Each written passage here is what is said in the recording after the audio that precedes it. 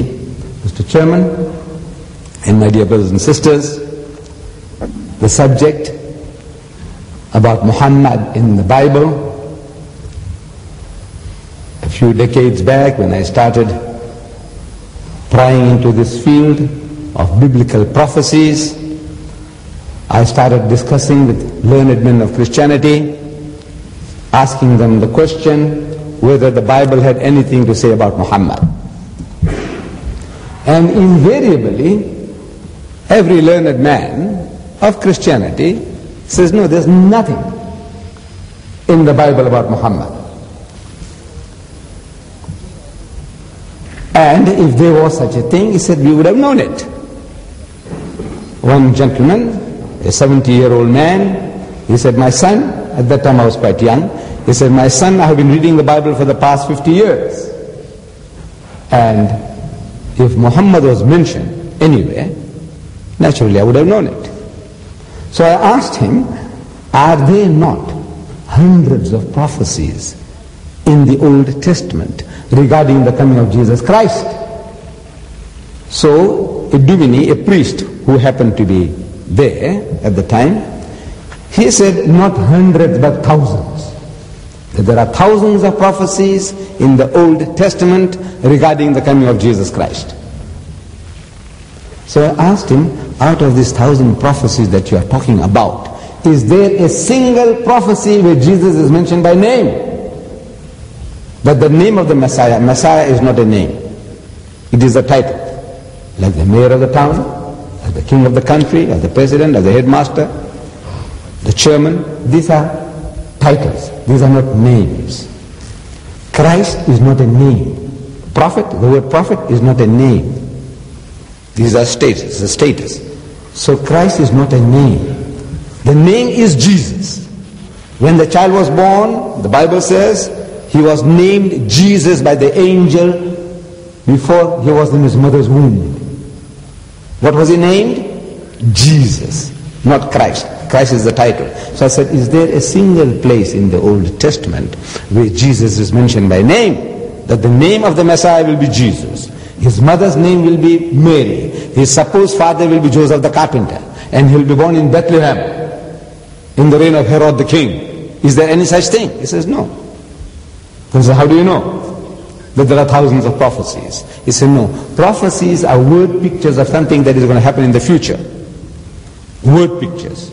And when those things actually happen, come to pass, you conclude, you deduce that this is the fulfillment of that. So I said, you reason, you deduce to discover Christ in the Old Testament. He said, yes. So I said, why should you not do the same about Muhammad?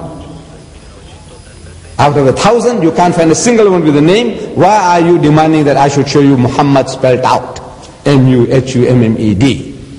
Or any variation of spellings. Why? But later on, as I gained experience, I discovered that Muhammad is mentioned by name in the Bible.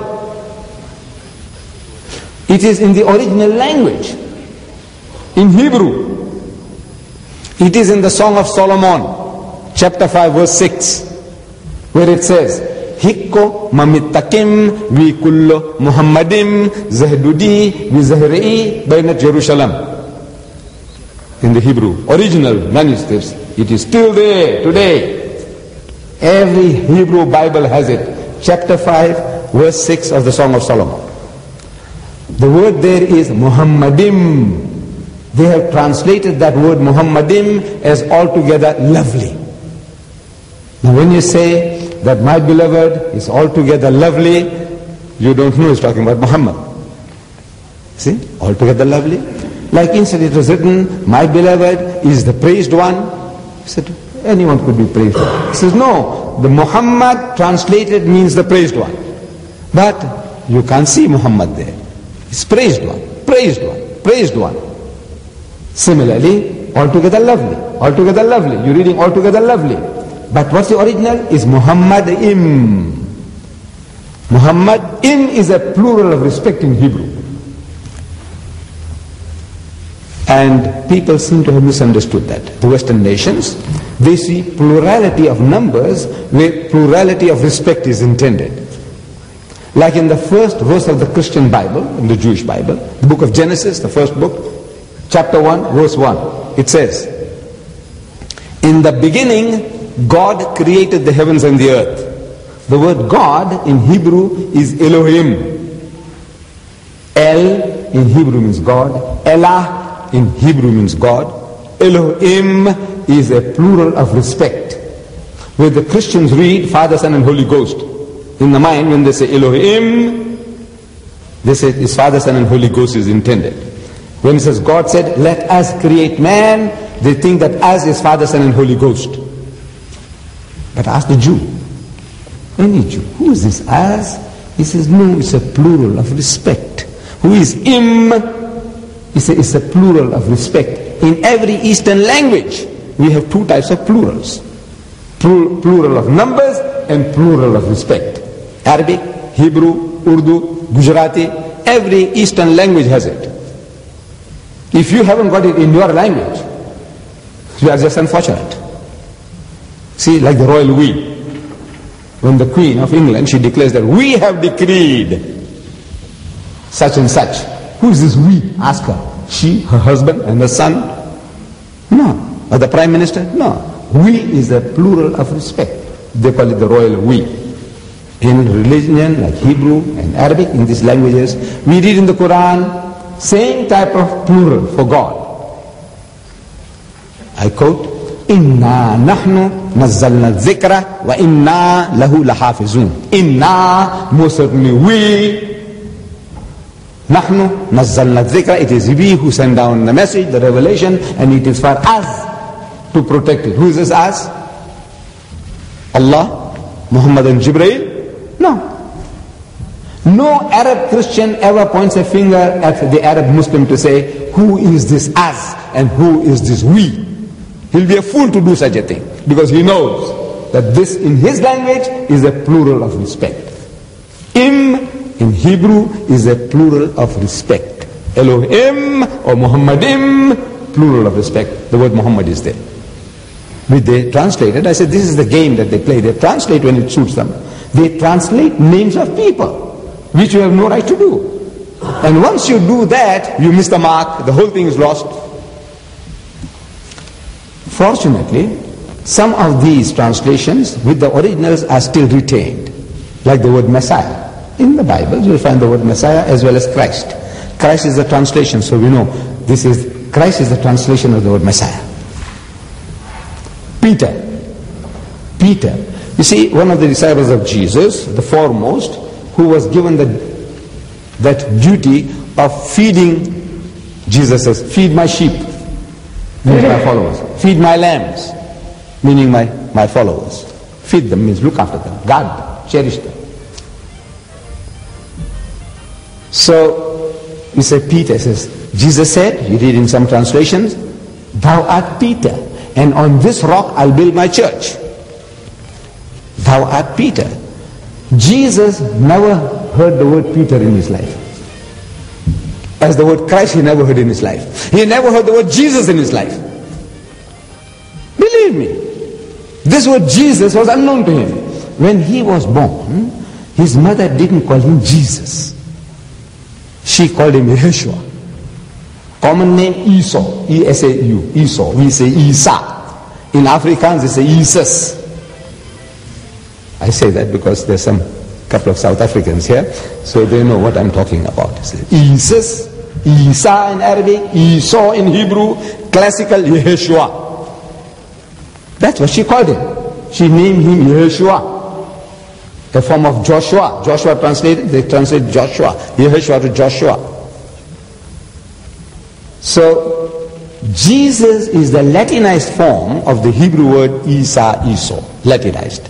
So when it is Latinized, you can't think you're talking about a Jew. Because the Western nations, they didn't want to worship a Jew as a god. See, so when you say Jesus, it sounds Roman or Greek. When you say Christ, it seems like Roman or Greek. It doesn't sound Jew. Peter sounds Roman or Greek. Paul sounds Roman or Greek. They have been twisting, translating names. Changing pronunciation. Jesus said in his own Hebrew tongue, he said, thou art Cephas. Simon was his name. Thou art Cephas. And on this Cephas, on this rock, I'll build my church. Cephas in Hebrew means a rock or stone. Translated into Greek, Petros. Petros means rock or stone, from which we get the word Peter. You see? So we have Saint Peter in Rome. It should be Saint Simon in Rome or Saint Cephas in Rome. But Peter sounds Greek, Roman. They translated it. Peter never heard the word Peter in his life. Jesus never heard the word Jesus in his life. Jesus Christ never heard the word Christ in his life. See, this is the psychology of subject peoples, suffering from inferiority complexes. You like to make the names, your name sound like that of your rulers. Saint Paul, the self-appointed 13th disciple of Jesus, self-appointed. He is no Paul, he is Saul. On the Damascus road, Jesus addresses him in the Hebrew tongue. He says, Saul, Saul. He didn't say Paul, Paul. Why persecutest thou me? Why kickest thyself against the pricks? He said, Saul, Saul. Saul sounds Jewish, so they changed to Paul. Paul sounds Roman or Greek. And this is a continuous sickness. Changing names of people.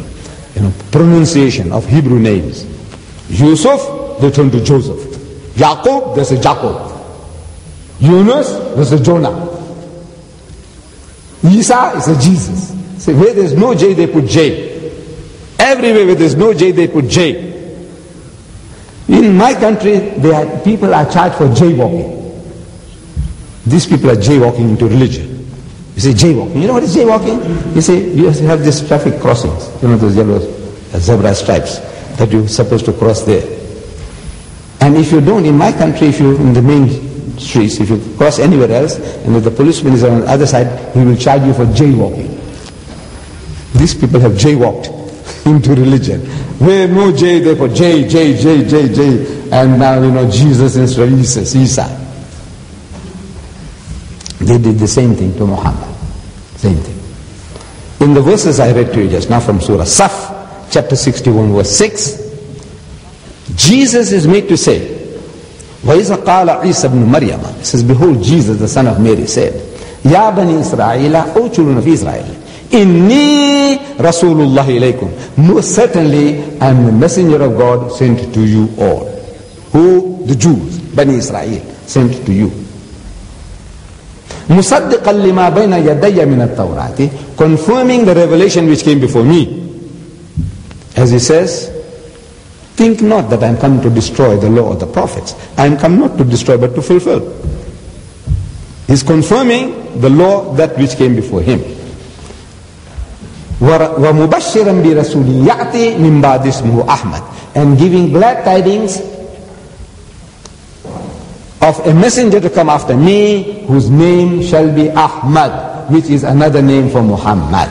Ahmad and Muhammad are synonymous terms, coming from the word hamd, means praised. Muhammad, Ahmad, both have the word hamd, in praised one, which they say altogether lovely.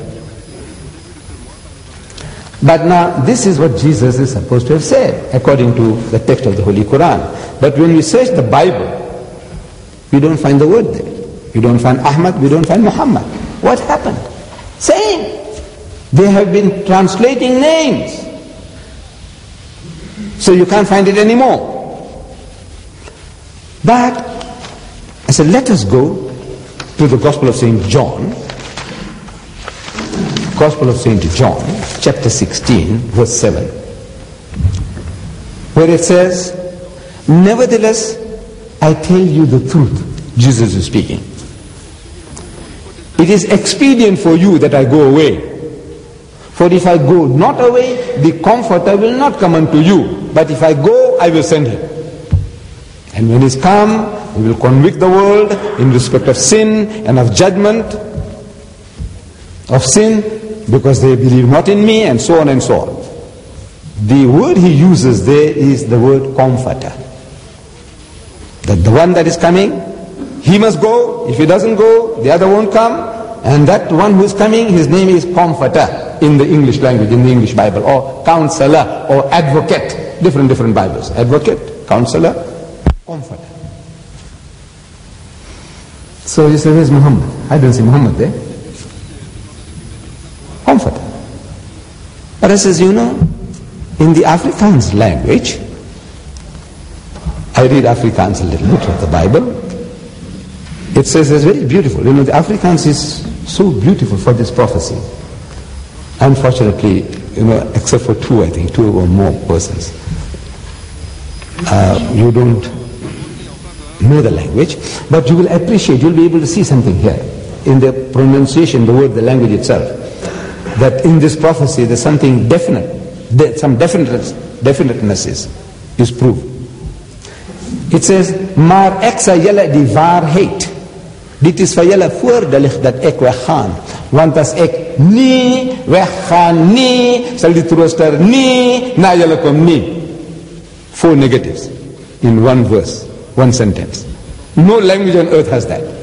Afrikaans is the youngest of the world's languages. It's unique. Every language is unique. But this is more unique than most others. 4 negatives in one sentence to prove a positive. That if I don't go, he won't come. I must go before he comes. No language does that. 4 times, no, no, no, no. Just say yes, yes, yes. Believe me. So the word there is truester. So I'm asking the Christian, did Jesus speak English? Did he say comforter? He says no. Did he speak Afrikaans? He says no. So he didn't use the word truester. In Zulu, he says Umthokozisi. I said, did he speak Zulu? In the Zulu Bible. He says no. In the Arabic language, in the Arabic Bible, it says, لَكِنِّي أَكُولُ لَكُمُ الْحَقِّ إِنَّهُ خَيْرٌ لَكُمْ أَنْ أَنْتَلِكَ لِأَنَّهُ إِنْ لَمْ أَنْتَلِكَ لَا يَأْتِيكُمُ الْمُعَزِّهِ وَلَكِنْ إِنْ ذَهَبْتُ أُرْسِلْهُ إِلَيْكُمْ. He uses the word mu'azzih. I said, did you speak Arabic? Jesus. No.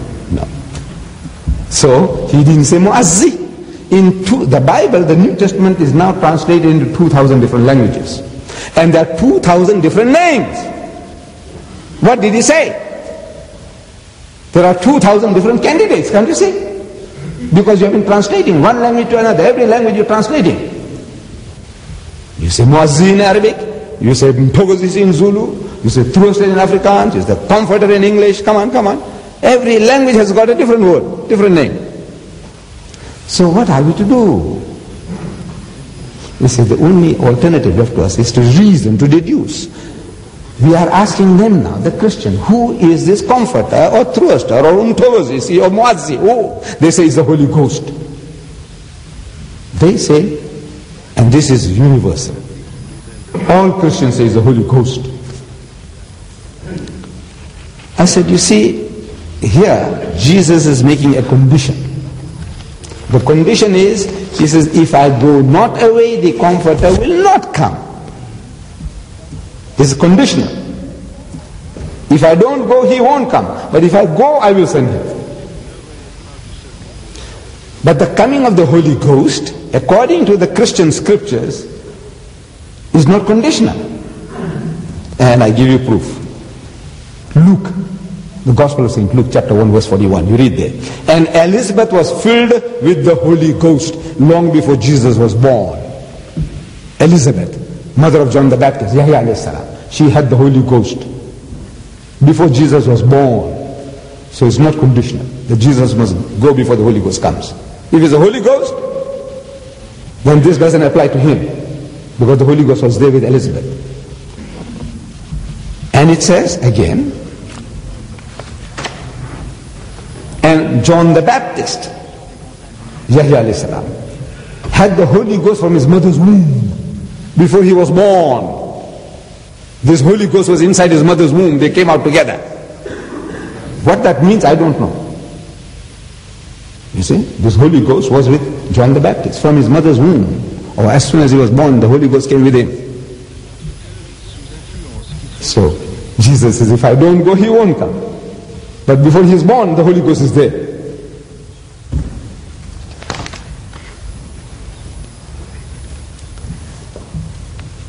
Then Jesus says, Matthew chapter 12 verse 28, he said, but if I cast out devils by the Spirit of God, ask the Christian, who is the Spirit of God? He says, the Holy Ghost. See, when it suits them, they translate it as Spirit. When it suits them, they translate it as Ghost. In Greek, there is no such word as Ghost and Spirit, two different words. They haven't got it. There's a pneuma. Pneuma means you translate it when it suits you, Ghost, and when it suits you, you say Spirit. Who is the Spirit? The Holy Ghost. So Jesus, he says, I cast out devils with the help of the Holy Spirit, the Holy Ghost. So it was not necessary for him to go before the Holy Ghost comes. See, he was helping him. And it is also, this Holy Ghost was helping his disciples, because we are told, he said, when you go out and people confront you, and when you speak, it is not ye who speak, but it is the Holy Ghost that's making you to speak. His disciples. So the Holy Ghost was with his disciples. They were helping the disciples in the mission of preaching and healing before Jesus departed. So it's not the Holy Ghost. Then Jesus, in John chapter 20 verse 22, he says, receive ye the Holy Ghost. He's offering the disciples. Before departing, he said, receive, take it. So when he said, receive, take it, either they received or they didn't. Either he was bluffing or he was giving them that gift. Now we are asking the Christian, was he bluffing them? I said, here, look, here's 10 francs. Am I really giving you or playing fools with you? You know, I'm playing fools with you. I said, take it, take it, take it. And there's nothing there in my hand. What did Jesus do? Same. He said, receive, and he didn't give. So he says, you see, this Comforter is not the Holy Ghost. Because the coming of the Comforter is dependent upon Jesus departing, but the coming of the Holy Ghost is not dependent upon anybody's coming or going. Then in John chapter 16, verse 12, 13 and 14, we read there, Jesus says, I have yet many things to say unto you. Many things to say unto you. But ye cannot bear them now. Meaning you haven't got that capacity. I can give you a solution to your problems till doomsday, Yawm al-Qiyamah. But how can I give you when you haven't got the understanding, the capacity? He speaks to his disciples, reproaches them again and again. He says, ye of little faith, ye of little faith, you got no faith, no iman. Without iman, very little iman. How many times? Dozens of times. Then he explains to them, like explaining to little children, and they can't seem to understand what he's talking about. So he says, are ye even yet without understanding? Yet. And when he's provoked further, he says, O faithless and perverse generation. This is addressing his own disciples, not the generality of Jews. You call them harder names than that. See, O faithless and perverse generation, how long shall I be with you? How long shall I be with you? I say, if Jesus was a Japanese instead of a Jew, he would have committed that honorable harakiri, suicide. But as a Jew, he loved life dearly. He is provoked by his own disciples endlessly. So naturally he says, I have yet many things to say unto you, but you cannot bear them now. Howbeit, when he, the Spirit of truth, is come, he will guide you into all truth. He now speaks about the Spirit of truth. He will guide you into all truth, for he shall not speak from himself. But what things soever shall he hear, that shall he speak. And he shall declare unto you the things that are to come. He shall glorify me. We are asking, who is the Spirit of truth? They say the Holy Ghost. Again, it's the Holy Ghost, the Spirit of truth. We said, you see, this prophecy, John chapter 16, verses 12, 13 and 14, if I reread with a little emphasis on the pronouns, you will see that Jesus is not speaking about a spirit, a ghost, a spook. He's speaking about a man. Listen. Jesus says, I have yet many things to say unto you, but ye cannot bear them now. Howbeit, when he, the Spirit of truth is come, He will guide you into all truth. For He shall not speak from Himself, but what things so shall He hear, that shall He speak, and He shall declare unto you the things that are to come. He shall glorify me. 8 masculine pronouns in one verse. Ill befits a spirit, a ghost, or a spook. You agree? He. A spirit or a ghost or a spook will be it, not he. Now when this thing was stressed in the undivided India, India and Pakistan is one piece, the Christian missionaries, they changed this verse in the Urdu Bible to she. So Muslims can't say that Muhammad was a she. But if it's he, it can be Muhammad. So no. So they change it to she. Very, very convenient. Very, very easy. Very easy. Now let's analyze this. Jesus said, I have yet many things to say unto you. Many in English means more than one. I won't say how many. It means more than one. And He will guide you into all truth. All also means more than one. Simple English. All, many means more than one. And for 40 years I'm asking learned men of Christendom, I said, look, I want you to give me one new thing that the Holy Ghost gave any church in 2000 years. In South Africa, among the whites of South Africa, there are 1,000 different sects and denominations. 1,000. And 3,000 among the blacks. I said, this 3,000 to 1,000. In any church, whether you are a Roman Catholic or an Anglican or a Presbyterian or a Lutheran or Mormon or Jehovah's Witness or Seventh-day Adventist, whatever you are, any church out of your 1,000 churches, and everyone says he's got the Holy Spirit, he's got the Holy Ghost. Everyone got the Holy Ghost. I said, now give me one new thing that the Holy Ghost gave any church in 2,000 years. One, only one. And believe me, in all these 40 years I'm posing the question. Not one is forthcoming. Not one new thing. I said, we are faced with problems. Surely the Holy Ghost can't be silent for 2,000 years. Jesus is going to guide you into all truth. Solve all your problems.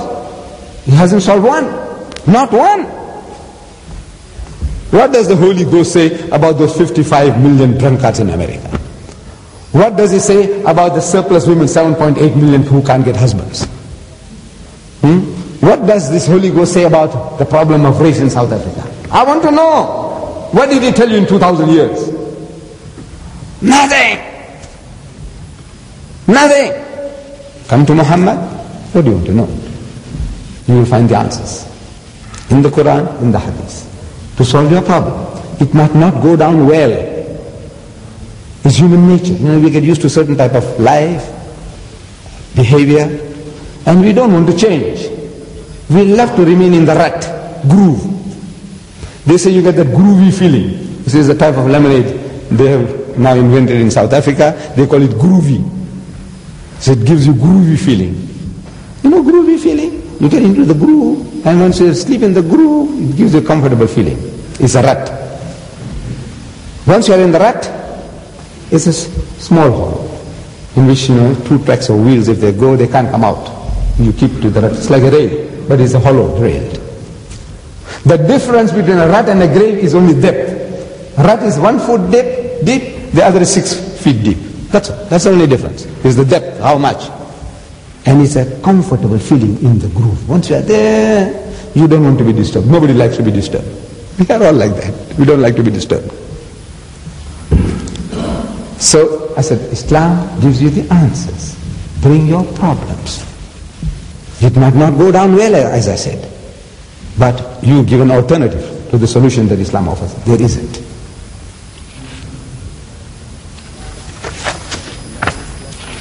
Now, the problem is posed.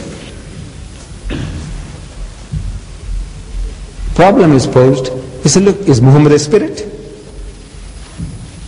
If he's not the ghost, all right. Is he a spirit? He said, no, he was a solid personality. He was flesh and blood. But here it says spirit. I said, you see, the same John in the first epistle of John, chapter 4, verse 1, he says, he said, "Beloved, believe not every spirit, but try the spirits whether they are of God, for many false prophets have gone out into the world." That's the same John. It is his own terminology.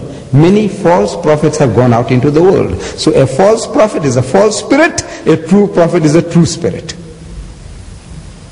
The word spirit is used synonymously for a prophet by the same John. And the same John tells us that that which is born of spirit is spirit, and that which is born of flesh is flesh. What is he talking about? Born of spirit is spirit. Do spirits cohabit? Do they? No. They don't have sexual relationship. You know, there's no female spirit and female angel and male angel. Angel is angel. They are neuter. They are neither male nor female. They don't start cohabiting. They don't get married and start begetting children. Do they? No. In Christianity, do they? So no. Though they portray angels meaning beautiful women with wings. But angels are not beautiful women with wings. They are angelic. They are heavenly. They are spiritual beings. You know, they are neither male nor female. They have neither shape. They can materialize according to God's will into any form or shape. But they are neither this nor that. They are neither male nor female. And they don't cohabit. They don't beget. So how can spirits beget spirits? How can you be born of spirit? Because he that is born of flesh is flesh. He that is born of spirit is spirit. Now what it means is this, that if you are motivated by spiritual consideration, you are a spiritual person. If it is material consideration that brought you here, that if I go to Mr. Deedat's last meeting, all the videotapes that will be left over, he'll give them out to the people, in the front row. Then you see everybody clamoring to get into the front row. What is your consideration? Material.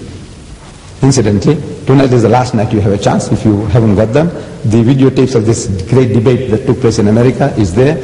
And also an audio tape of an interview with Gina Lewis on your R70, Radio 74. That's 5 francs there. You'll enjoy it. 5 francs for the cassette tape. And the others are 75 francs for the 2 tapes. There are 2 as a set. And there's the pamphlets are available in case you would write for free literature. You can also do that. The coupon is there. You can write to South Africa. Inshallah, we'll send it to you. So what was your consideration in coming here? If it was immaterial consideration, intangible consideration, a nobler motive, then you are a spiritual person.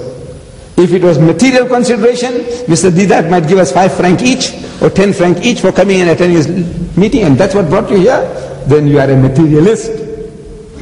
You are born of flesh, you are flesh. This material consideration, you are a materialist person. If you are born of spirit, you are spirit. Meaning that is your spiritual consideration make you spiritual. That's the language of the Bible. So, Muhammad is spirit. In other words, that his considerations are spiritual. And his title, he is As-Sadiq al-Wa'd al-Amin, before his prophethood. This title was given by the mushriks of Makkah. And this title is preserved on his tomb. You'll find a plaque there which reads, La ilaha illallah al-malikul haqqul mubin Muhammadur Rasulullah as-Sadiqul Wa'dul Amin. This latter expression, as-Sadiqul Wa'dul Amin, is not Quranic. It's not in the Quran. This is the tribute which the mushriks of Makkah, the pagans, paid to Muhammad. As-Sadiqul Wa'd, the man who fulfills his promises. Al-Amin, the truthful, the spirit of truth, the prophet of truth. That is Muhammad. And he guided mankind into all truth. He shall glorify me. He will bear witness of me. He will testify of me. All these are the qualities of this one who is going to come. He will bear witness of me. He will testify of me. He will glorify me. Open the Quran. I was giving you references last night that we in Islam are made to accept that Jesus Christ was born miraculously. As against what the Jews said, that he is the illegitimate child of Mary. As against what the Christians said, that he is the begotten Son of God. The Muslim is made to say his true status, true position. That is true glory.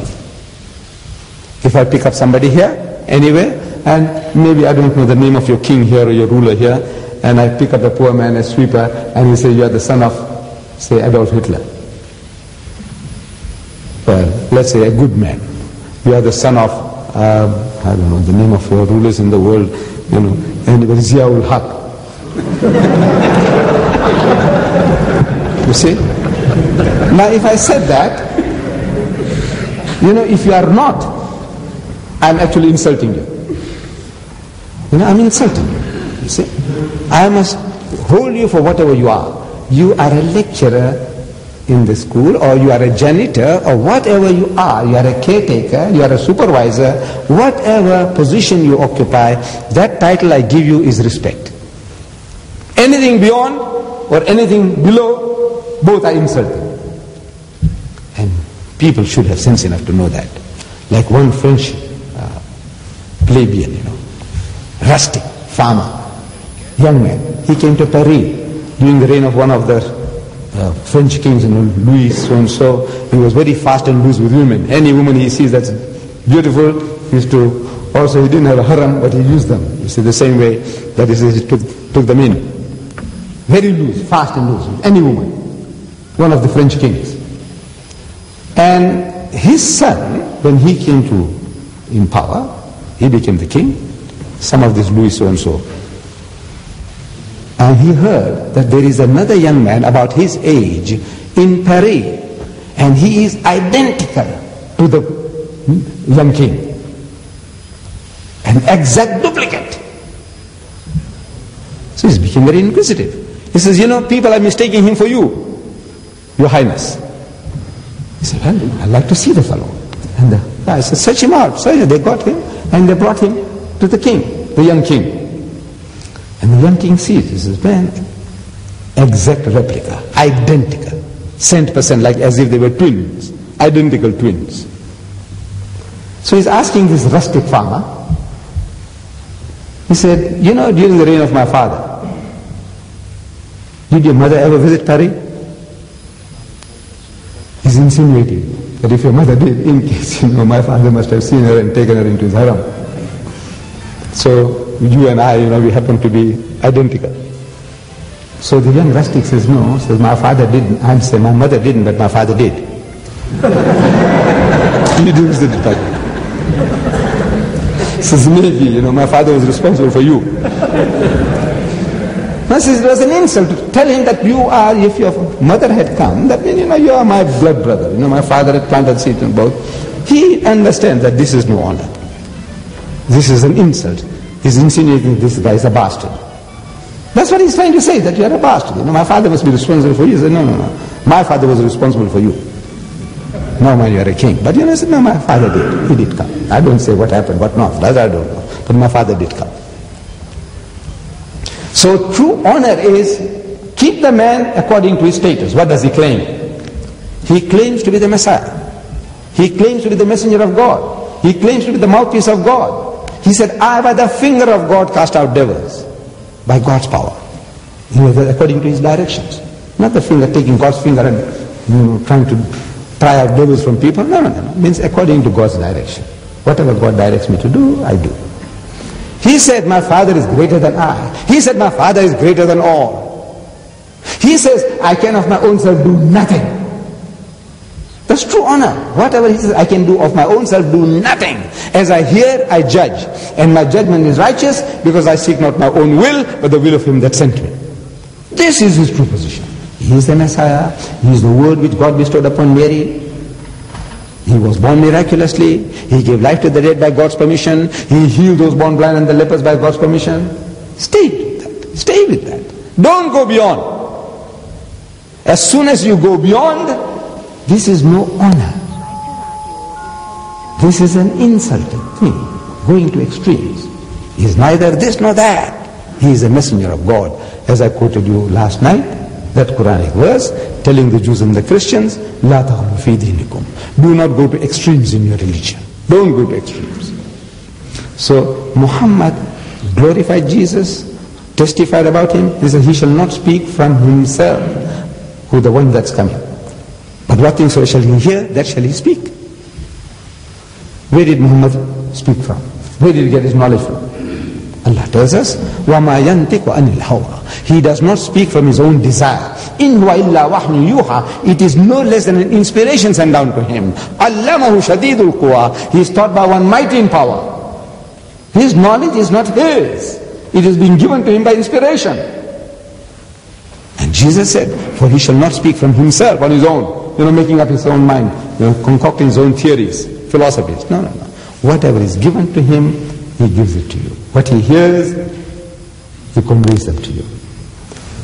And you see, it fits, this prophecy fits our Nabi Kareem sallallahu alaihi wasallam like a glove. We don't have to stretch hook or by crook, somehow make him fit Muhammad. We don't have to do that. He will guide you into all truth. As I said, every problem besetting mankind, come, ask. I will end with one example. I can give you many, but one example, and then I leave to you, my audience, to ask questions for further elucidation. You see, the late King Sobuza of Swaziland, he had 8 wives or 9 wives, and his eldest wife, number 1, she died. And when she died, there was a controversy in Swaziland. It's a small inland country like Switzerland. Swaziland, Switzerland. It's about the same size. The population is only about 1 million. Swaziland, you have about 6 million. Yes. The difference is in the population, but otherwise Swaziland. King Sobuza. So when his wife died, there was a controversy in the country. This is now, how long is a man to wait before he can remarry? Since the queen died, now how long is a man to wait? Suppose the woman is dead, your wife died, how long must you wait before you remarry? And the thing started going around in the churches now. How long? And there's arguments going on, debates going on. But before long, this debate changed to how long is a woman. They said, look, the king has still got 8 more wives, so it's not a problem. What are you worried about? Why controversy? Why wasting time, energy? Now let's talk, how long is a woman to wait if the husband dies? Controversy. All the churches, Roman Catholic Church, Anglican Church, Jehovah's Witnesses, Assemblies of God. Shh! You just imagine the names that they are there among the Africans. And they're arguing and debating. So the king says, no, this is no good. I want to call up a synod. All the churches must get together now and discuss this, debate this. So there was a Swazi gentleman, Musa Borman. He died. May Allah give him Jannat. He was a Swazi. And this Swazi invited me from Durban, South Africa, says, come. He's calling, the king is calling all the churches, and we Muslims, we are in also another church, we are Muslims, so he says, we must be also represented. So I said, all right, I'm coming. So I went, and we were accommodated in the king's crawl, open ground, and the debate started. How long is a woman to wait after the demise of her husband for her to remarry? How long? We sat on the ground, in the grass, from morning 7 o'clock, and it's carrying on, 8, 9, 10, 11, 12, 1, 2, 3, 4, 5. And the Africans, great orators. Everyone a potential Billy Graham or Jimmy Swaggart. Every one of them. The Africans are born orators. So one comes along, and he makes a point. Let's say 3 months. And everybody says, hooray, hooray. Well done. The next guy comes along, he says polish. Polish means porridge, means rubbish. What this guy spoke is all rubbish. And he makes a point. 6 months. The woman must wait. The next guy comes along, he says polish, is porridge. This is all rubbish. Garbage, what the guy was speaking. And he makes a point, he says 12 months. And on. From 7 in the morning, no breakfast, no lunch. The Africans can take it. Our Nigerian brother, is he here? He's not here tonight. I think he had enough last night. So, my turn came at 5 in the evening. So I'm telling them, I said, you see, from morning till now, we haven't come to a solution.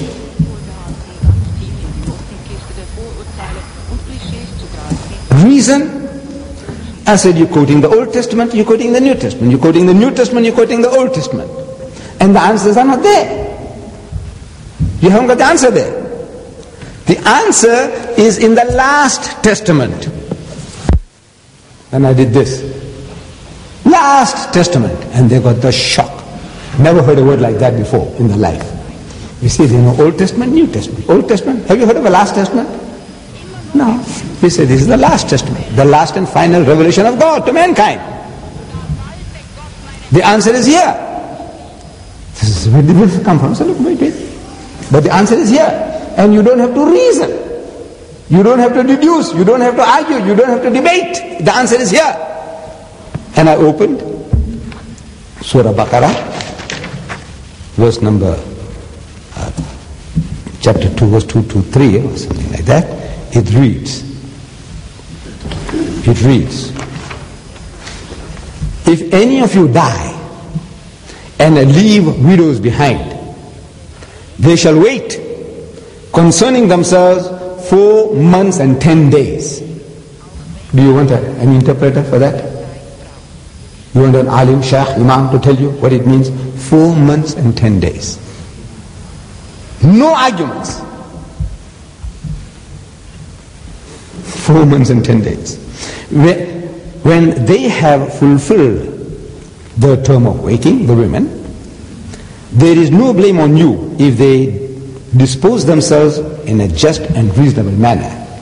And God is well acquainted with what ye do.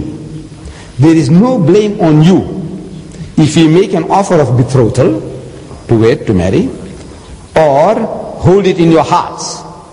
God knows that you cherish them in your hearts. But do not make a secret contract with them except in terms honorable, nor resolve on to the marriage tie till the term prescribed is fulfilled. That one verse. It gives you in a nutshell the whole solution. And it proves that this is not the work of man. This is Allah's kalam. It proves that. I'll show you just now how it does that. You see, 4 months and 10 days, any wise man could have guessed. Your guess is as good as mine. I say 4 months, you say 4.5 months. Then one says 5 months, somebody says 4 months and 10 days. Somebody says 4 months and 5 days.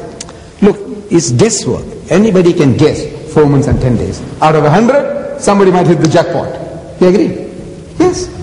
So there's nothing miraculous about that. Somebody say 3 months, some say 3 months and 10 days. Some say 4 months, some say 4 months and 10 days. Anybody could have guessed. That does not show that this is Allah's kalam. A man could have guessed. A clever man, he thinks is reasonable. For divorce, the Quran says 3 months. If you divorce a woman, she's got to wait 3 months to find out whether she is carrying or not. If you start your divorce proceeding, there is a set system. Allah gives it to you in the Quran, Surah Talaq. The bulk of the Muslims of my countries in the East, Pakistan, India, they don't know Surah Talaq. I don't know about the Arabs. You see whether they know. My people, when they get angry, you come home, the wife has made some samosas, you taste them, insipid. So you tell your wife, you said, you know, my mother used to make better samosas than you.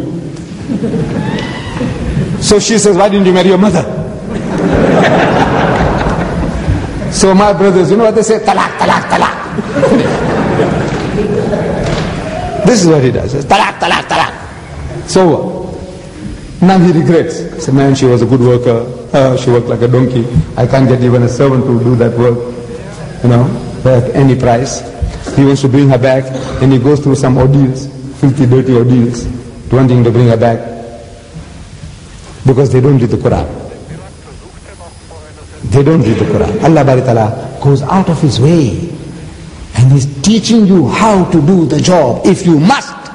The one thing that is acceptable in the sight of God, but most hateful, is divorce. When a man divorces his wife, the Prophet ﷺ said, the heavens and the earth shudder. Horrible thing. But if it must come to, it has to be done.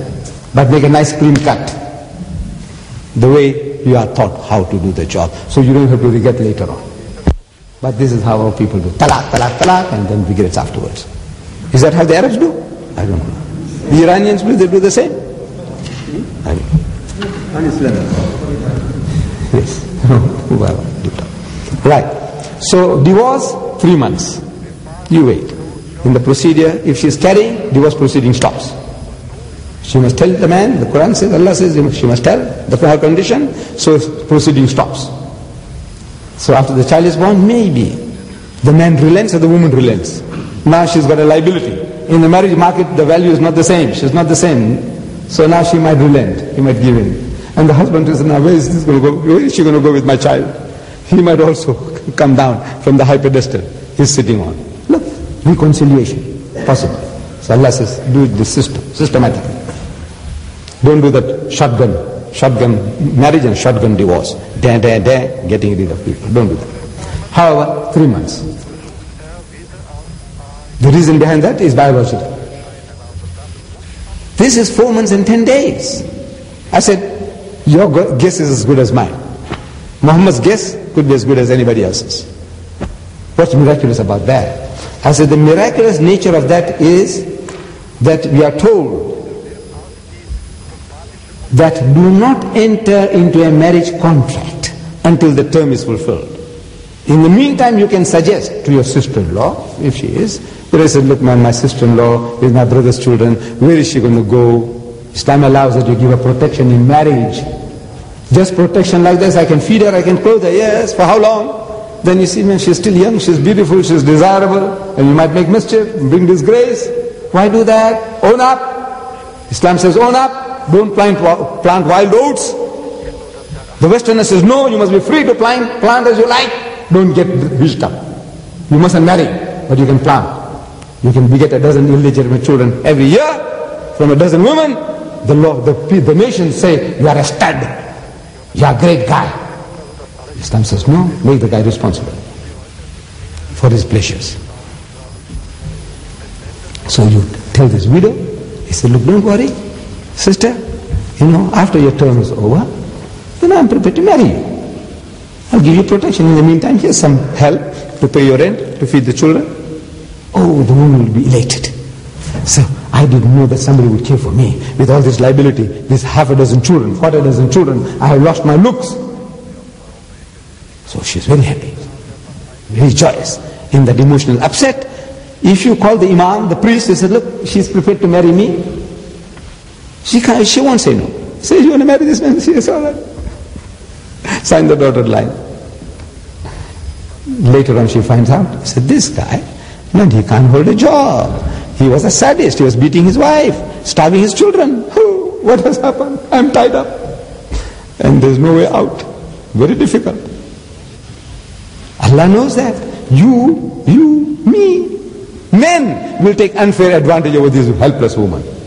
So he says, don't you enter into a contract until the term appointed is finished. Give her a chance, give her a break. 4 months and 10 days. So in the meantime, she's telling people, he says, Mr. Deedat has suggested marriage. You say, what? You know that old man? You don't know. You don't know what you're bargaining for. So, she can think, plans. By the time 4 months and 10 days are over, I said, what do you say? She says, no, thank you very much, very grateful for, doing all this, but I'm quite all right, I'll manage it somehow now. Give me a little longer time. In the meantime, she's looking in the marriage, somebody else might come along. This is Allah's kalam. Allah knows the mentality of man, the psychology of man. So He's not only catering for your needs, but He knows your sicknesses too. The unfair advantages that you're going to take over helpless women, emotional women. I will give you protection. And she says she falls for it. He said, no, wait. No contract until 4 months and 10 days are over. This is how Allah gives you solutions. Then when you read, you study, he said, no, this is not the work of man. This is not Muhammad's handiwork. Then you realize, this is the work of an omniscient being. He knows your mentality, our psychology, everything, and is catering for your needs. And you find anything, everything. This is how the Quran works, Allah's Kalam works. One verse freed us from 4 evils. One verse. Bismillahir Rahmanir Rahim. Ya ayyuhallazina amanu. Say, oh you who believe. O men of faith. Innamal khamru. Most certainly intoxicants. Wal maisir and gambling. Wal ansabu and fortune telling. Wal azlamu and idol worship. Rijzum min amali shaitan are an abomination of Satan's handiwork. Fajtanibuhu la'allakum tuflihun. So shun such abomination that you may prosper. Prosper. 4 evils cut at the very roots. One verse. The Holy Prophet Muhammad said, whatever intoxicates in greater quantity is forbidden even in smaller quantity. No excuse for a nip or a tot or 1% beer. No excuse. This is how Allah teaches. And it has. I know some of our brethren bring disgrace to us. When we are talking to them, we say, look, Islam's... I was talking to this lady, Gina Lewis. He said, yes, Mr. Deedat, it all sounds very nice, the teachings of Islam, but Then she gives me examples. She said, I go into a certain club where I go, where they do a lot of boozing, and he says, you Arab brothers. So make me to put my head down in shame. Yes, Arab brothers, Pakistani brothers, we are all weak. But as a people as a whole, still we can hold our head high. As a people as a whole, there are 1,000 million Muslims in the world, and as a people as a whole, we don't take that stuff. It is our children who have been spoiled by you, the Westerners. We send them to your universities, in your environment. Your girls were freer to play with, going to the dance, this, that, and you want to ply her with alcohol so you can weaken her resistance, so you have to also play the tune. You have to also imbibe, and you can become alcoholic. This is a sickness. See, it's a disease. Some of us, we have it in our metabolism, that the first sip will land you in the gutter. You know that? Safety lies in abstinence. And the only religion on the face of the earth which says, don't touch that abomination, is Islam. Solves your problem. What creates the biggest society of teetotalers in the world? All the born-again Christians, 75 million born-again Christians in America. That nation, with 1/3 of its people, born-again angels. They say they sin no more. 1/3, 75 million. Says Billy Graham in his book, How to Be Born Again. 1/3. And this is having no effect on the people. 55 million drunkards. In a nation with 75 million born again. And Jesus Christ said, a little leaven leaveneth the whole. You need a little yeast to ferment the whole loaf. You don't need so much yeast. A little bit. But if you have 1/3 yeast, and if it doesn't ferment the loaf, I was telling the Americans, I said there's something wrong with your yeast, or something wrong with your flour. No? 1/3 yeast and still it doesn't work.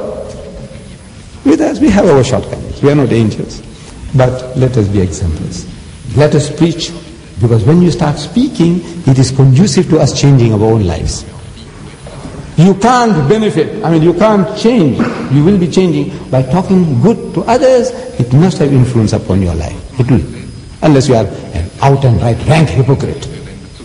Which there are very few like that in the world.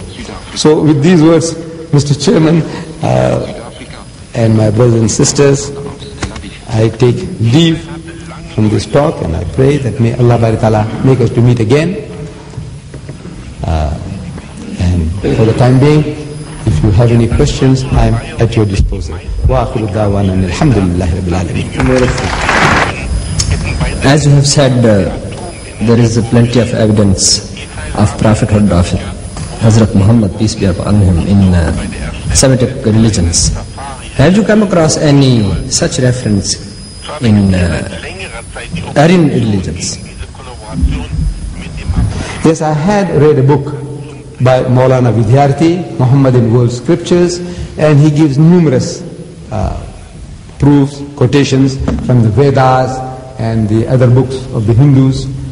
But since now this is really not a problem, like in my country, the Hindus, they don't know anything about the Vedas. If I ask a Hindu whether he has read the Ramayana, he says no. Whether he's read the Bhagavad Gita, he says no. Whether he has seen a Veda, he says no. So therefore, it is not profitable to waste time about a thing which the man knows nothing about. In other words, now we must teach him about the Vedas, and before we say, now look, in the Vedas there's such and such a thing. So therefore, I have not dealt with that aspect. Yeah, it was your question, yes. Therefore, I don't deal with that aspect simply because there is no need. That type of clientele is not there. Mr. Deedat, you have demonstrated that the early Christians were in the habit of either translating proper names or changing or Hellenizing or Latinizing proper names. Like you have demonstrated, they have translated, or changed the proper name Jesus, Esau into Jesus, and Cephas into Peter. So I think probably it would be very useful, for the other people, if you could touch. We can assume, you have demonstrated actually that in English, only in English, in the various versions of the Bible, you have three names, three translations of the person who is spoken of in the verse of John which you have read. One is advocate, one is comforter, and the other one is a counselor. And in my knowledge, in my reading of some comparative religion, I know that the Greek word is parakletos. I have also read in some Islamic literature, or some Muslim scholars assume that the original word, which I also assume, the Greek word parakletos, which must have been translated either from Aramaic or Hebrew, that in turn it has been either distorted or deliberately changed by the early Christians, so that they would preclude any prophecies after Jesus. Could you possibly elaborate a little bit on the word parakletos? Because I have read that it was supposed to be parakletos, which means the praised one. Could you please elaborate for the benefit of those people who have something to say about this? Thank you. Yes. Well, in the current Greek scriptures, the word there is parakletos. Parakletos, which means comforter. It can be translated advocate, it can be translated counselor. But in classical Greek there is no such word as parakletos. The classical Greek is perikletos. And perikletos means exact translation of Muhammad, the praised one. So this is what our scholars say, that the word ought to be perikletos and not parakletos. And it is perikletos is an exact translation. Muhammad, the praised one, perikletos meaning the praised one. I hope that clarifies your question, yes. Bismillah ar-Rahman ar-Rahim. I will seek your indulgence to ask a small... A little louder so people There is a small point which I wanted a clarification on and an elaboration upon. During my study of this subject which you had taken up, had come across two particular predictions which I vaguely remember now, which you can elaborate upon because of your intense and extensive knowledge of the Bible and the Old Testament. There were two instances wherein the advent of Prophet Muhammad ﷺ is mentioned in either the Old or the New Testament. One is the geographical location in Faran, which is mentioned in the Bible, in the Testament. And the other is a mention of 7 thunders, which I read in a commentary, refers to the 7 verses of Surah Fatiha. Now, if you kindly, if I recollect these two instances correctly, if you could kindly elaborate upon these two instances. Thank you. I think I remember saying at the outset that there are numerous prophecies in the Bible. There is a mention about 10,000 saints. There is about Kedar, which is Arabia. tribes of the Quraysh, and so on. There are numerous prophecies in the Bible as it exists regarding Islam and regarding the Holy Prophet Muhammad. But I believe that it is not profitable to generalize like that. To say, oh, they are numerous, and I say, it's this one, and that one, and that one, and that one. You give one, you give two, and you prove your case. This is now, let us reason about this now. Does this convince you? It fits Muhammad like a glove. Where is your candidate? In the book of Deuteronomy, we have another. I have written a book on the subject. The whole book is based on that one verse from the book of Deuteronomy. But we never dealt with it at all tonight. What for? That itself calls for an hour's lecture. So this one an hour, that one an hour, another 3 hours, 4 hours, 5 hours, just talking about prophecies. I'll make you drunk with knowledge. You see, it's not profitable that way. Rather, take one thing, prove your case. Take one thing, when I take this subject, Deuteronomy 18:18. It says that I will raise them up a prophet from among their brethren, like unto thee, and I will put my words in his mouth, and he shall speak unto them all that I shall command him. The same thing in Arabic. أُقِيمُوا لَهُمْ نَبِيًّا مِنْ وَسَطِ إِخْوَتِهِمْ مِثْلَكَ وَأَجْعَلُ كَلَامِي فِي فَمِهِ فَيَكَلَّمُهُمْ بِكُلِّ مَا أُوصِيهِ بِهِ وَيَكُونُ أَنَّ الْإِنسَانَ الَّذِي لَا يَسْمَعُ لِكَلَامِي يَتَكَلَّمُ بِهِ بِإِسْمِي أَنَا أُطَالِبُهُ. In Hebrew, Nabi Akim Lahim Mikari.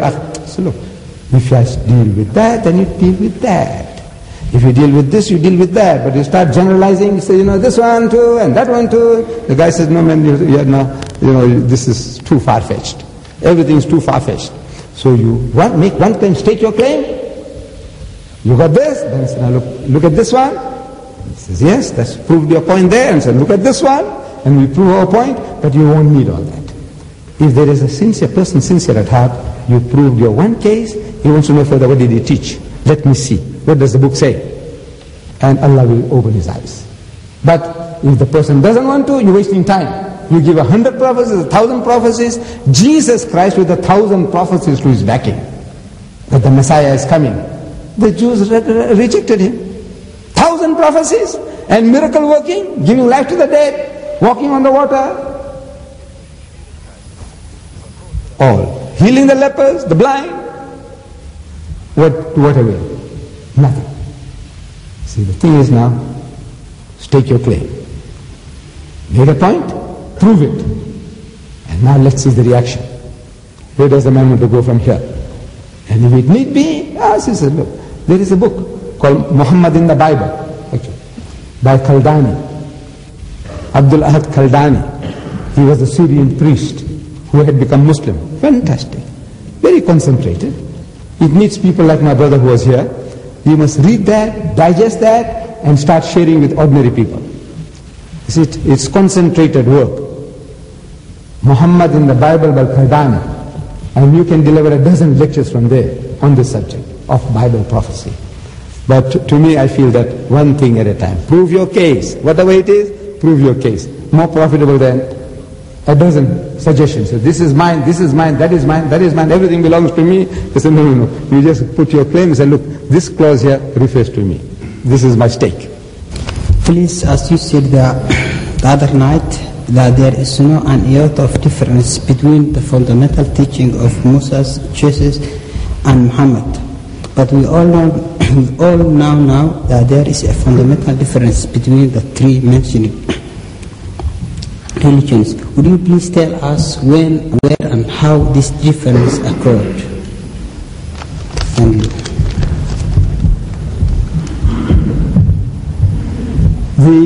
I said there is not an iota, the question was, that I had said, I think at the first meeting, that there is not an iota, one jot, one tittle, one dot of difference between the fundamentals of the teachings of Moses, Jesus, and Muhammad.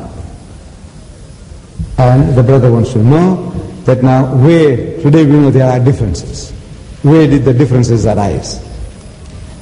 Well, with regards to Judaism, the concept of God, except for saying that, they have certain concept which is not coming far enough, but it was given to them according to the background and experience, according to the needs. They are still a monotheistic people. They believe in oneness of God. with regards to the Christians, they have deviated away from the path. You see, Jesus Christ taught the unity of God. He said, Shama Israel Adonai Eloheinu Adonai Echad. Hear, O Israel, the Lord our God, the Lord is one. Finish. He repeated what Moses had given for 1300 years before. No difference. But now where did the Trinity come from? You see, the pagan world around Palestine, the Romans and the Greeks, they had the man gods beyond counting. Around the time when Jesus walked this earth, these people, they worshipped many gods. They had the Trinity. Who? The Romans had the Trinity. They had a Trinity, as I say, Apollo, Venus, Horus. Oh, they had their man gods beyond counting. They had their Jupiter, the god of heaven, Pluto, the god of hell, Vulcan, the god of fire, Neptune, the god of the sea, Mars, the god of war, and Zeus was the father of all these many gods with his many wives and many children, sitting on some planet, and from there he was sending his sons into the world. As the need arose, his Apollo, his Horus, his Isis, his Osiris. See, this was pure mythology, sheer mythology, fairy tale. But a people who believe in fairy tales are not fairy tales. These are realities. So among such a people goes this new religion, a new teaching of Jesus Christ, that the Son of God, metaphorical. A Son of God has come in Palestine. So what was metaphorical to the Jew became literal to the Greek. And they became the pioneers of that message to the Western world. So today the Christian world is looking at a Jewish scripture. Jewish scripture, Jewish language, a Hebrew idiom and metaphors through Greek glasses, as the Greeks saw it. So they saw Trinity where there's no Trinity. They saw plurality where there's no plurality. This is the problem. The problem was created at the Council of Nicaea in 325, where they declared Jesus Christ to be God incarnate, God in human form. This was democratically passed at a synod meeting of the bishops in 325, 325 years after Jesus. The only God who was democratically elected was Jesus Christ. You see? So that is where it started in the year 325. I don't know whether the brother is who asked the question. Oh yes, that is my knowledge. That's how it goes. Yes. Deedat, after your 3 lectures, we can understand that it is easy to understand that the message is the same for all the human kind.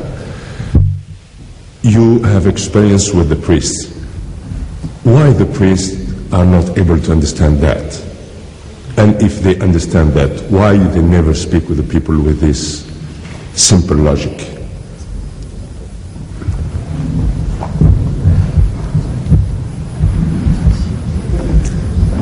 I think there are 2 difficulties. Why the learned man, in any religion, he doesn't see the truth. You see, he doesn't, the learned man. He opposes truth bitterly. You see, the people, if you read the Bible, you find that the people who opposed Moses, who were they? They were the leaders of the Bani Israel.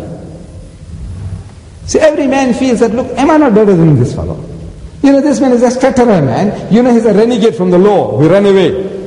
And now God chooses him. Resistance. Jesus Christ. Same. Resistance. Who is this upstart, young fellow? What is he? What does he? No, look, we are the learned people. We are the leaders of the Sanhedrin. And this young man is telling us, you know, where to get off.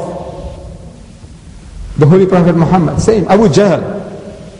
Resistance. Abu Jahl. You know what it means? Father of ignorance. And yet that man was one of the cleverest of the Arabs. He was one of the very few persons, people whom you can count on your fingertips who could read and write. His real title was Abul Hikm, father of wisdom. He's the wisest of the Arabs. Why does he resist? Why does he reject? Same. Jealousy comes in.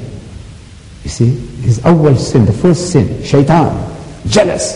Am I not better than him? He is made of dust, I am made of fire. Why should I bow down to him? Same, it's an eternal thing with man, jealousy. You see, jealousy comes in. This man, son of Abdullah, an orphan, a camel driver, and a goat herd. He was looking after his uncle Abu Talib's goats. And now he says God chose him. God couldn't see me. This man can't even write. He can't even sign his name, and God goes and chooses him. Imagine. So this is man, the nature of man, the learned man. Vested interest comes in, pride comes in. It's hard. It is hard. You see, unless you bring a lowly spirit, a humble spirit, it is very difficult to accept truth. This is the pride of man that makes him to do that. Shaitaniyat, the devilishness. Am I not better than him? May I ask two questions, if I have time? One will be of I would say, a doctrinal nature, the other of an ethical nature. The first one, it is known, and you stressed it very eloquently and in a scholarly way, that there is great convergence between the Bible and the Holy Quran in, let's say, matters concerning the past, for instance, creation, Adam and Eve, and Abraham and Noah, and so on. But there is also great convergence concerning the future. In both books, there is, to my knowledge, heavy stress on what's called, I think in both books, the last days, the days of judgment. In the Bible, it's the object of the final book, which is the book of Revelation, which describes an end to human history.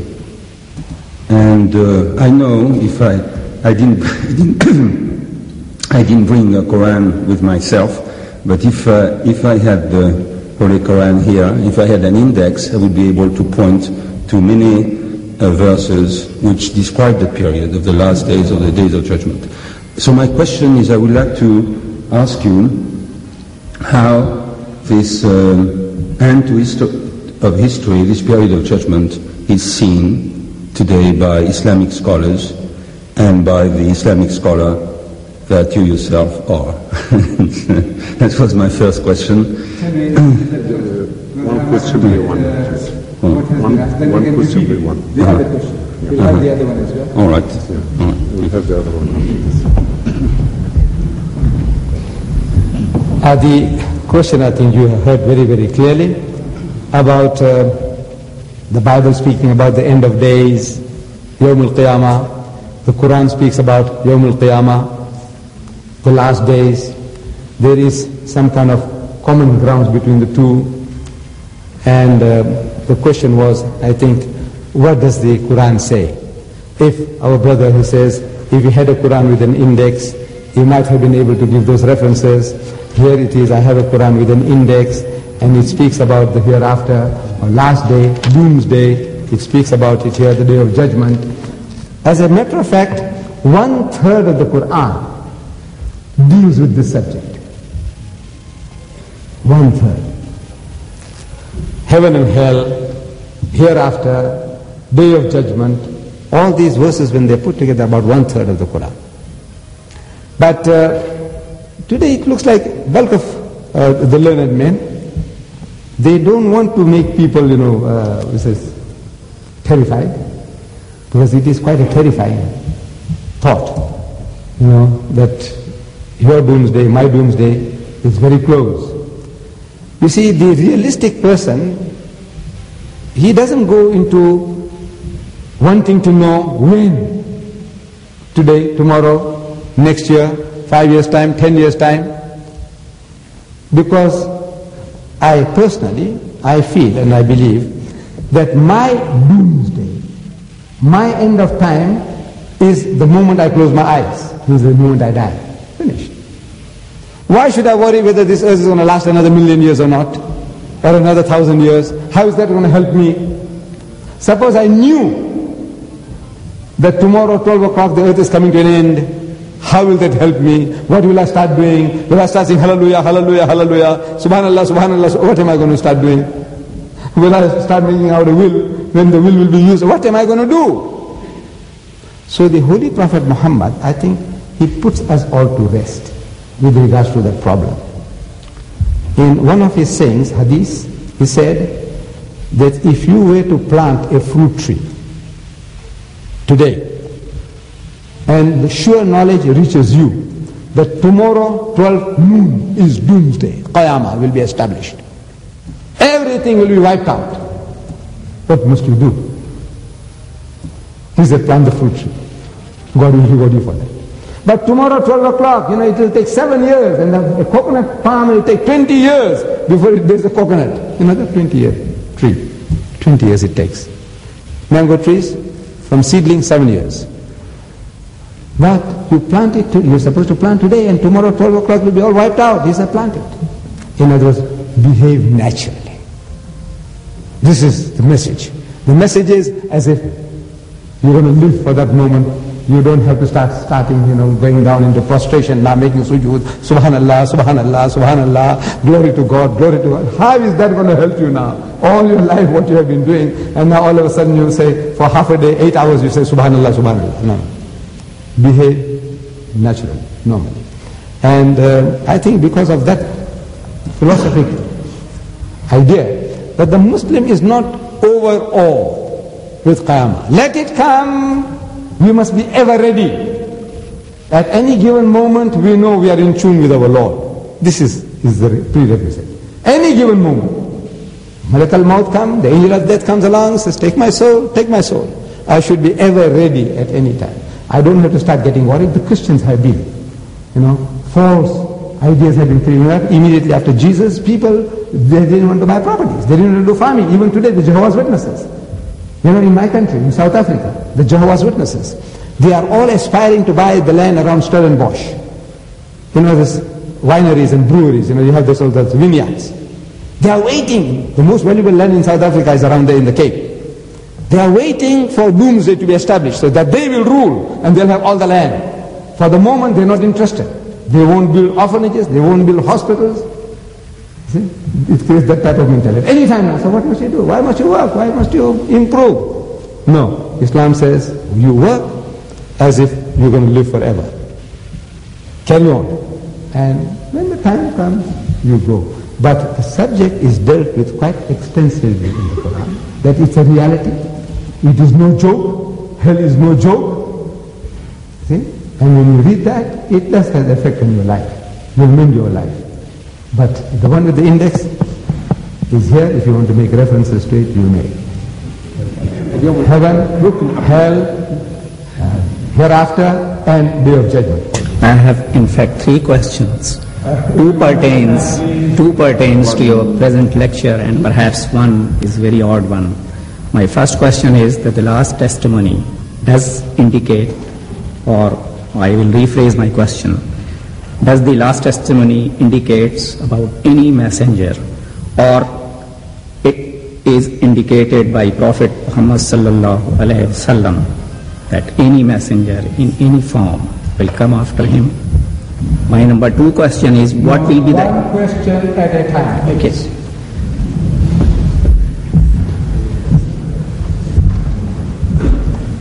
I think it's only fair. You see, this is a very old machine. It's 70 years old. You pose 3 questions, and by the time I start answering one, I think I answered the lot. Then so you see, this guy is now trying to get away with it. So therefore, I said, one at a time. You asked a question, I can digest that, and I can give you if I have some knowledge, and then when your turn comes again, I will answer again. So there is no reference in the Quran with regards to the coming of any messenger, another prophet. Muhammad sallallahu alaihi wasallam is Khatamul Nabiyyin, is the seal of the prophets, the last of the prophets, and there shall be no prophets after him. That's the message in the Quran. That is the message that 1,000 million Muslims have understood. Dear Chairman and dear auditor, I have a question about a prophecy of the Old Testament found in Isaiah 53. There it speaks of a servant who will come and bear our transgressions, be smitten by God, and whose sufferings we will find healing for our transgressions. In other words, forgiveness of sins. So my question is, whose person does it speak of, either Muhammad or Yeshua, that we can find transgressions through, And who is able to forgive sins? If it's God alone, my point is that it's only through an incarnation of God that we can find forgiveness of sin, which this verse is talking about, this servant who is bearing our sins.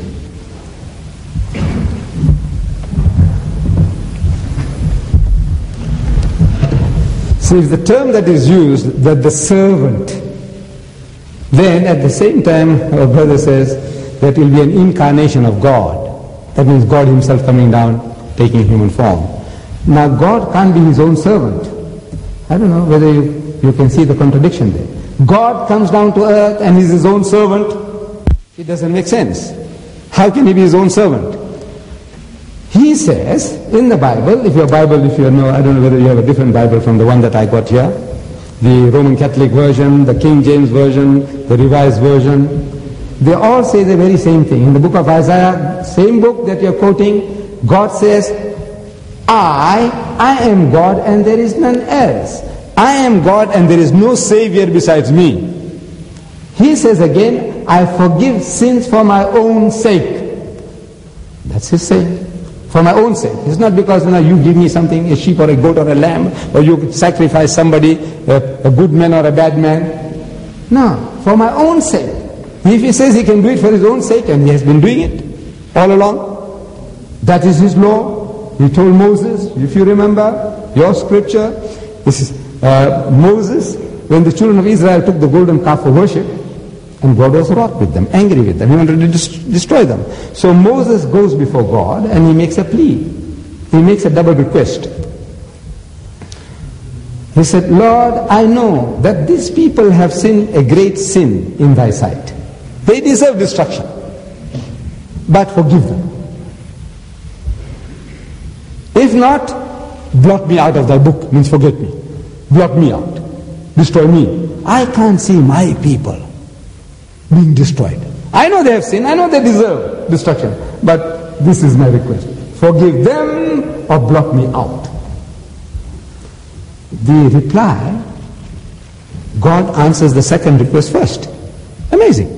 He says, forgive or blot me out. God says, I will blot him out who has sinned against me. This is my law. Why should he catch an innocent man? Jesus Christ, an innocent man, have him hanged for your sins. Is that his law? Is that his law? Is that what he does? No, he gives you, Jesus Christ himself is telling you, he says, verily, verily, I say unto you, except your righteousness exceed the righteousness of the scribes and the Pharisees, ye shall by no means enter the kingdom of heaven. There is no heaven for you unless you are better than the Jew. He didn't say unless you believe that I'm going to die for you. Did he say that? That you believe that I... Look, if that was the teaching, if that was God's plan, for 4,000 years he has been wasting his time. He should have started from the very beginning. He said, my son Jesus, I'm going to send him in the year 4000 after Adam, and he's going to die for the sins of mankind. The whole lot of you, you Jews, you got to believe. If you want to have salvation, you got to believe that my son is going to redeem you. Instead, this God is telling them that they must fast and they must pray and they must eschew idolatry and adultery. What for? If there was an easier way, God has been most unjust for 4,000 years. For 4,000 years he's making people to pay the price, sweat and toil. And this is what Solomon, in his book of Ecclesiastes, he says, he's advising you and me and every one of us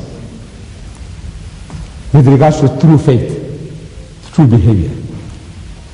He says, and further, by this my son be admonished. Learn a lesson from this.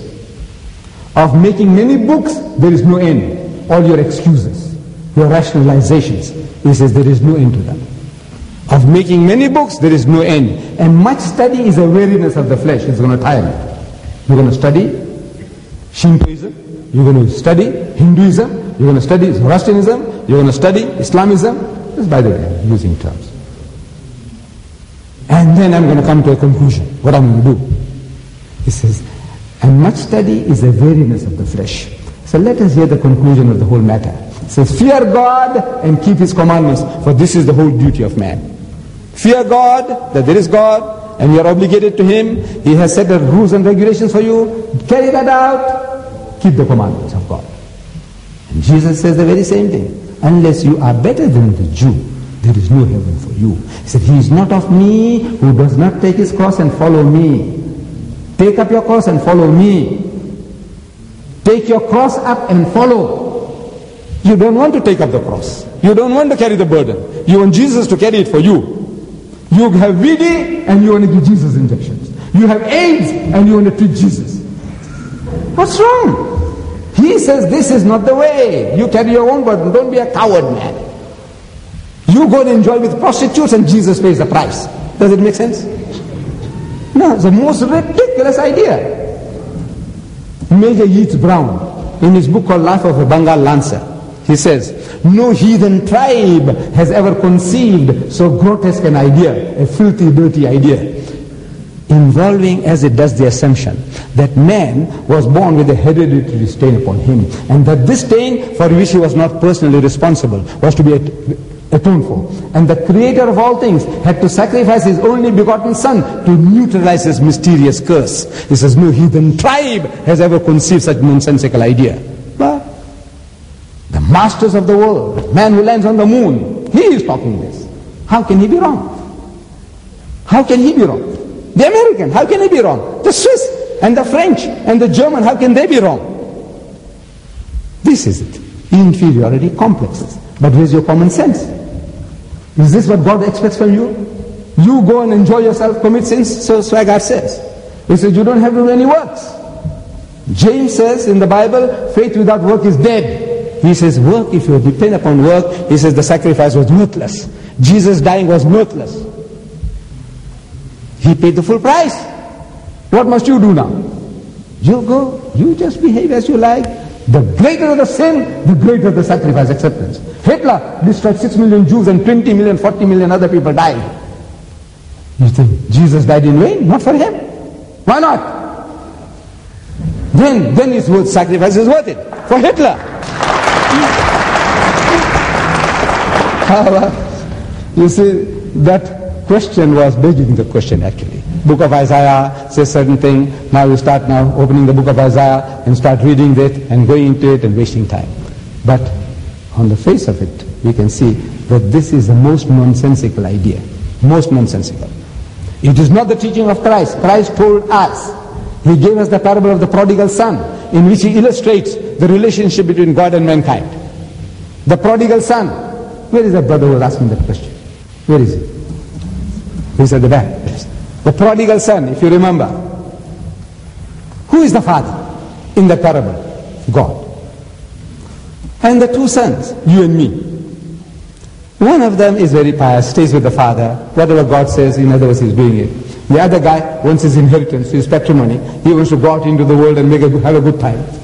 So he tells the father, he said, look, give me what belongs to me. And the father gives it to him. And he goes and joins bad company. And he drinks and gambles and what else he does and goes into the gutter.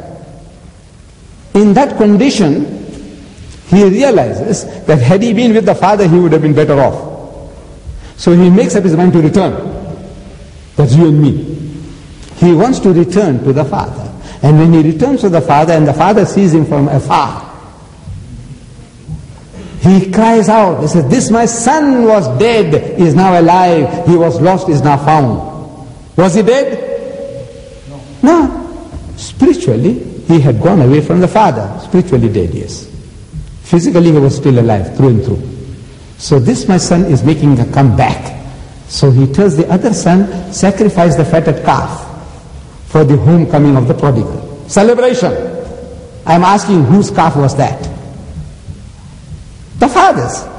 So the father is prepared, means God Almighty is prepared to make his own sacrifice for the return of the sinner. You make up your mind, God is prepared to accept you with open arms. That's what Jesus is showing. This is what it means. God will accept you with open arms. And He is prepared to make the sacrifice. He doesn't tell you, He says, look, you wasted, squandered my money. You must stay with the pigs for 6 years, 7 years, and then I will take you on to become a goat herder, a sheep herd, and then I will take you into the house. He is not Shiloh.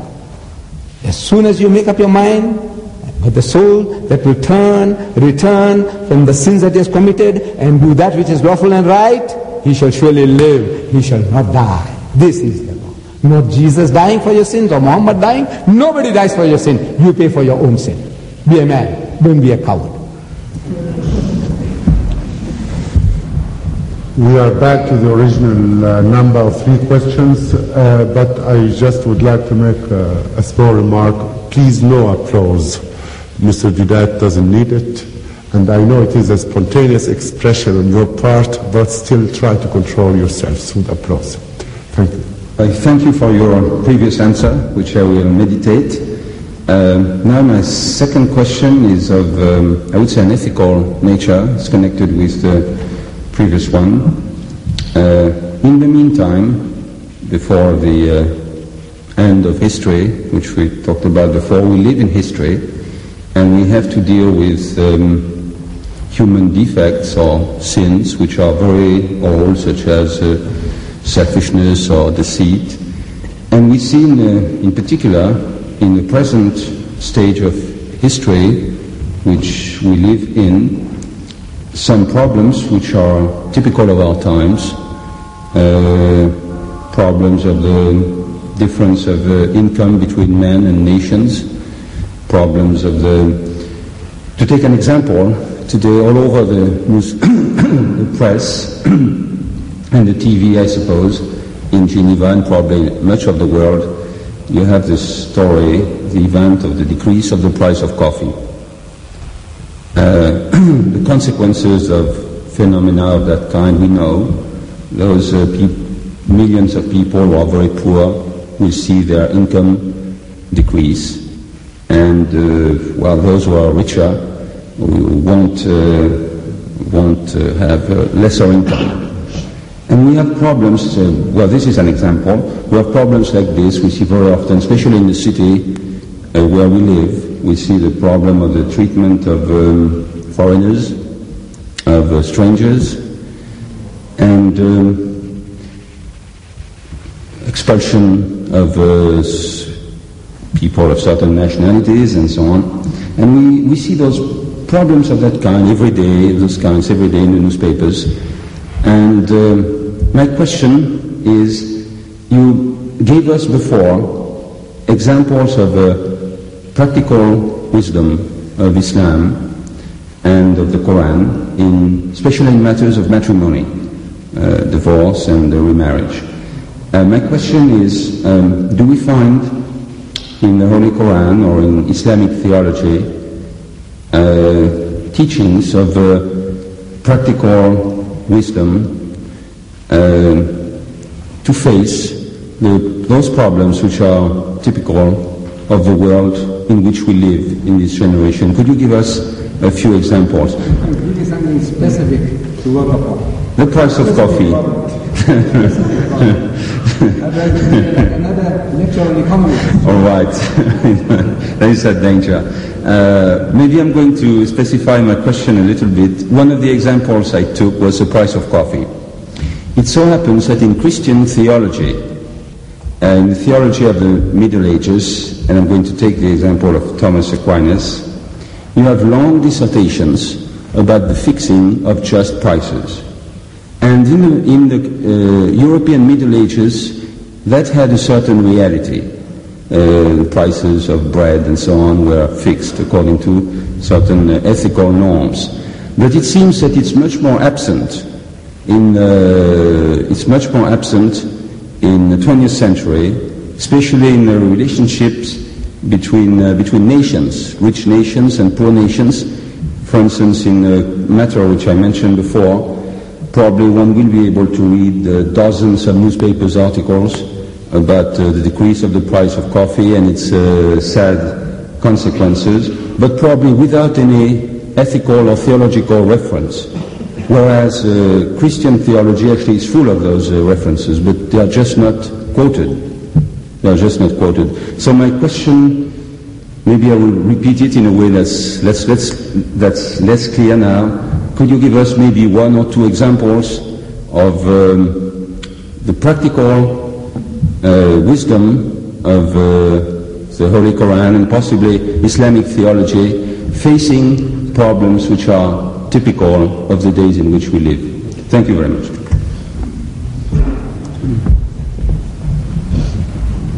You see, I am not an economist, nor am I a theologian.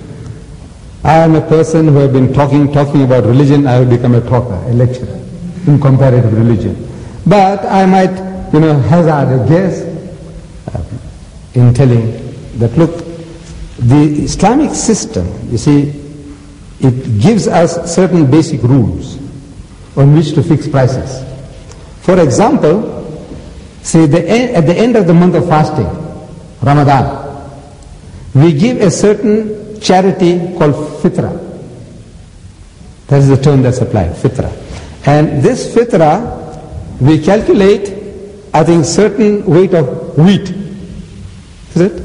Can anybody give it to me? No, what weight is that? Silver francs. Right. No, that's not in money, in weight of wheat. 2.5. Right. So 2.5 kilo of wheat. So whatever the price ruling at the time, suppose you don't have to go and look for wheat, because the man might not need wheat, he might need rice. He prefers rice to wheat. But we take the value of that wheat, 2.5 kilo, and give it to the poor. So a price is fixed. Whether now that wheat is 50 francs, 2.5 kilo, or whether it is 5 francs, or whether it is 500 francs, whatever the price goes up, that is the compulsory charity each and every Muslim must give at the end of the month of fasting. So here it is. And in the early Muslim empire, if you had a bag of wheat in Timbuktu, and you left that bag of wheat there, said, look, you can sell, and you have your business in China, I will get a bag of wheat there. That's how it worked. And the same thing was suggested, I think, by Iran to the West. He says, look, let us fix the price of oil. On the basis, let's come to an agreement. Oil today, what is it worth? Yes, it's $30, $20, whatever it is. How many loaves of bread can you buy in Germany for that? Now that's fixed now. How many loaves can you buy in England? How many loaves can you get for the $20 a day? How many can we get in Geneva for the $20? So that is fixed. So if your price of bread goes up, the price of my oil goes up, in keeping with that. But now it doesn't suit the West. You see, they're playing games. How they can, drop this fellow by, these cartels and what not. Now this is for the economists, to deal with. But this is the simple principle laid down by Islam, and it is more practical than Thomas Aquinas, all this dissertation that he has written, which nowhere is the first time in my life. I'm 70-year-old, I hear about Aquinas having written it. No Christian worth the name has ever spoken about it in 70 years of my living. This is how good it is. Aquinas. These are the only scholars in the universities, they know about Aquinas and what he did and what he said, but no Christian knows about it either. Say it, please.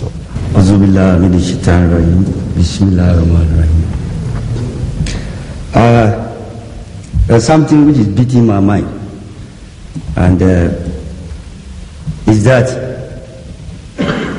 the Bible is used by Christians. And this very book has given birth to so many churches. And I remember when I was a Christian before, I was a presbyter because my parents are like that. And later I deserted and then joined Jehovah's Witness. Now what we used to do is that we take the Bible, go back to my colleagues who are presbyters. Then we use the same Bible to prove them wrong, that their principles are wrong. And so, but I can see that Brother Deedat spent much of his time on the Bible. And I don't know if you advise me to do the same thing. Because I feel that my common sense tells me that if the Bible, like the Holy Quran, all Muslims, anytime they are about to pray, at least everybody have to say Bismillah ar-Rahman ar-Rahim, Alhamdulillah Rabbil Alamin, and the rest. so that we have everything is unison. So that alone tells me that the Quran is giving the right guidance. But the Bible has given birth to not less than 1,000 churches.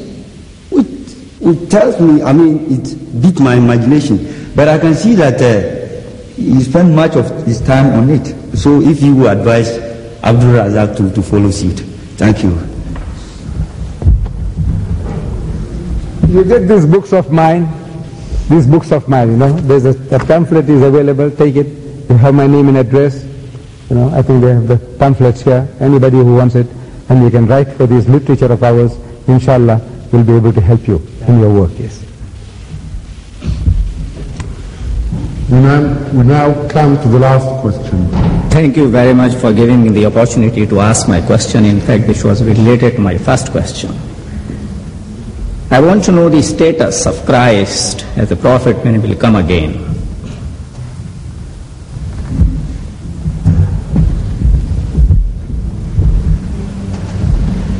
I don't know what you actually have in mind, but if I'm right, that in his second coming now, will he be as a prophet enacting new laws and new regulations? If that is what you have in your mind, then I say no. You see, once you qualify, you become a BA, you become an MA, Master of Arts, that is your title. When you come and you start from kindergarten again, that BA that you have acquired or MA you have acquired, that title can't be taken away from you. You had earned it. So Jesus Christ is Jesus Christ. He still remains Jesus Christ. He is a prophet, but he's got no jurisdiction in this new dispensation. This is the dispensation of Muhammad. No prophet, new or old, can come along and contradict anything that has been said already in the Quran, because the Quran, Allah tells us in the Quran, Al-Yawma akmaltu lakum dinakum. This day I have perfected for you your religion. If you believe that, we believe that. That Islam is perfected that day. Finish, no more. We don't need anything. We don't want Jesus to come along and tell us, now you can eat the pig because it is now brought up under hygienic conditions. Or now you can drink a little because look, everybody is drinking anyhow. And dancing is common. So I can't tell you you can't dance because then you all run away from religion. And everybody is committing adultery.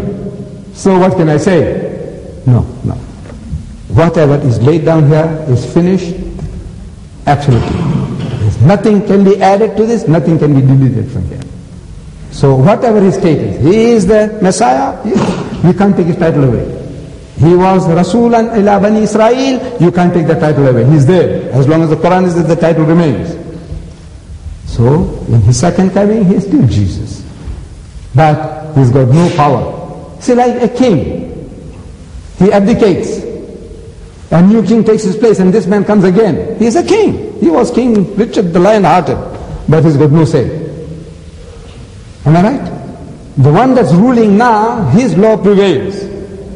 Now man is the king, and a dozen kings from the past comes along, there are no kings, but the king title remains. Sultan so-and-so, Sultan so-and-so, King so-and-so, Messiah so-and-so, but he's got no power.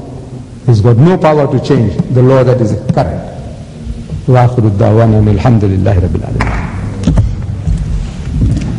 would like to thank you all. As Brother Deedat said yesterday, let the book speak.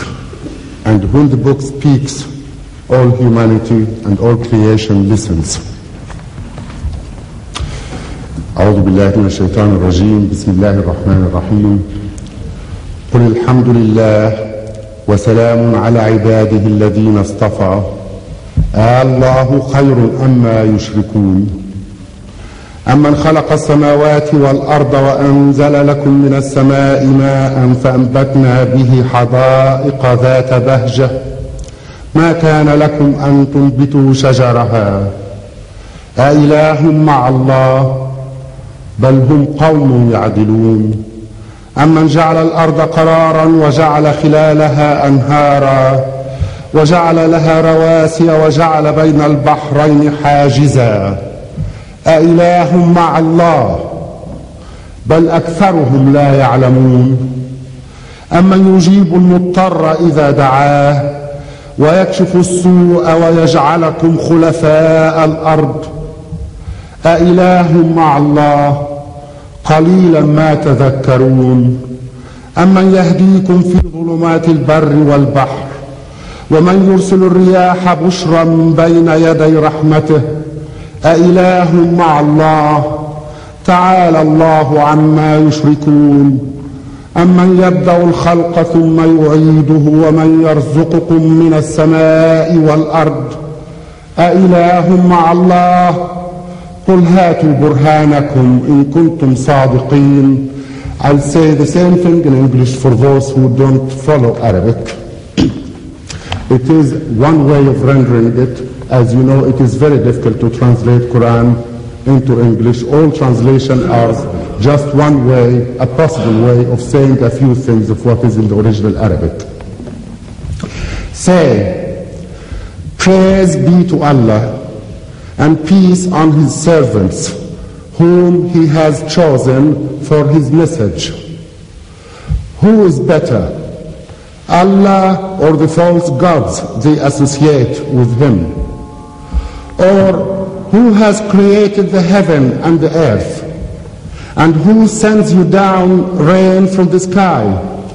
Yea, with it we cause to grow well-planted orchards full of beauty and delight. It is not in your power to cause the growth of the trees in them. Can there be another God besides God? Nay, they are people who swerve from justice. Or who has made the earth firm to live in, made rivers in its midst, set thereon mountains immovable, and made a separating bar between the two bodies of flowing water. Can there be another God besides Allah? Nay, most of them know not. Or who listens to the soul distressed when it calls on Him, and who relieves its suffering and makes you, mankind, inheritors of the earth? Can there be another God besides Allah? Little it is that ye heed.